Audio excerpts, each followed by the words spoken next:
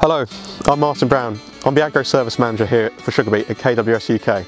I'm here to talk to you today about our new app, the KWS Leaf Scanner for Sugar Beet. The app has been developed for use with smartphones to help support you in the field to identify the 5 most common leaf diseases here in the UK. So let's take a look at how it works. Once you've found the leaf spots you want to identify using the Leaf Scanner app, I've got these 3 big spots with a grey inner, reddish brown outer rings and a brown pustule. You simply open up the app, you press take a picture, this loads up your phone's camera live view of it. Hold this above the area of the leaf, probably best to hold the leaf into shadows if there's bright sunlight, so light's not reflecting off the leaf surface.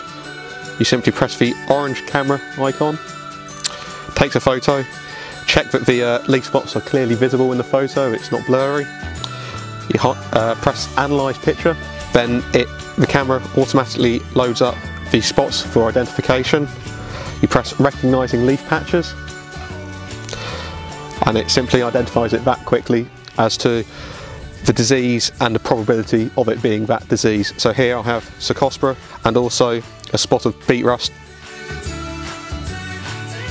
So once you use the KWS Leaf Scanner app to identify possible leaf spots, you can click on the potential disease type and it will bring up some textbook images of the disease you can compare yours to, but also areas where it describes the disease, factors that promote the disease, measures of controlling it, and also other diseases it may possibly be confused with.